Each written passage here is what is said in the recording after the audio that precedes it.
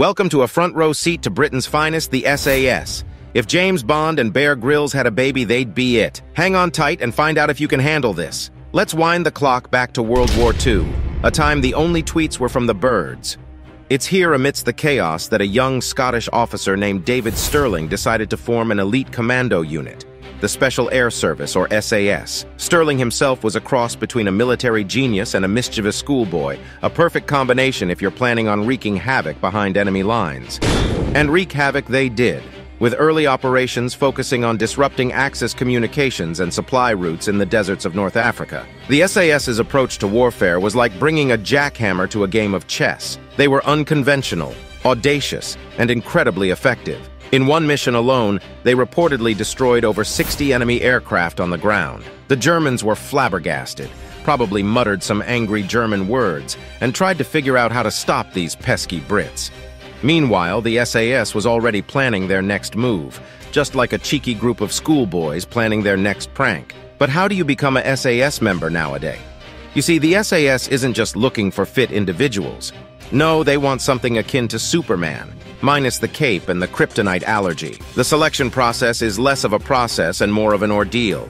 Candidates start with grueling physical tests. Imagine running with a backpack heavier than your last relationship's emotional baggage. And that's just the appetizer. Then comes survival training.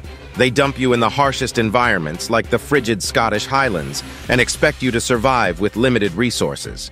Next is the jungle phase. Think I'm a celebrity. Get me out of here. Except there's no gourmet kangaroo surprise waiting. There's only leeches, humidity, and the creeping sense of dread. But wait, there's more. Should you survive the funhouse of nightmares, you are then whisked off to interrogation training. Yes, you heard me right. You're deprived of sleep, put through physical discomfort, and then kindly asked to spill your guts. And remember, no thank you, I'd rather not, is not an acceptable answer.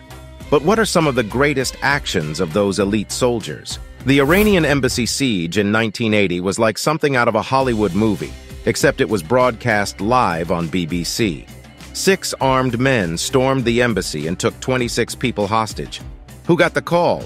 You guessed it, the SAS. They stormed the building with the subtlety of a bulldozer, rescuing all but one of the hostages. It was a grand entrance onto the world stage, and they didn't disappoint. But that was just the appetizer. Operation Barras in Sierra Leone saw the SAS in action, rescuing hostages from a dangerous rebel group. It was like that difficult second album for a rock band, but the SAS proved they were not a one-hit wonder.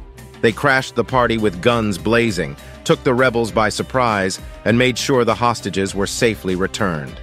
In Iraq and Afghanistan, the SAS played vital roles in reconnaissance and direct action against enemy combatants.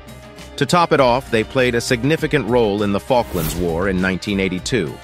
In the freezing conditions and rough terrains, they conducted long-range reconnaissance and raiding missions, proving yet again that they could handle any kind of party.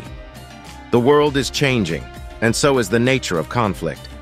Thankfully, our SAS chaps are rather good at keeping up with the times. It's not just about kicking doors down anymore, though we reckon they still do a fair bit of that.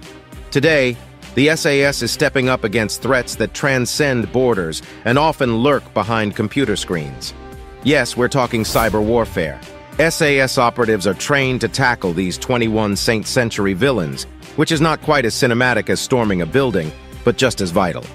But let's not forget their pivotal role in counter-terrorism. Remember when you lost sleep over that scary headline? Well, these lads were probably out there in the thick of it, resolving the situation while we were busy hitting the snooze button. Hostage rescues, neutralizing terrorist cells, disrupting illicit activities. And then there's the covert surveillance and reconnaissance. You see, gathering intelligence is a lot like playing a high-stakes game of Cluedo, and the SAS are rather good at it. They could be watching for weeks, months even, all to get that vital bit of information.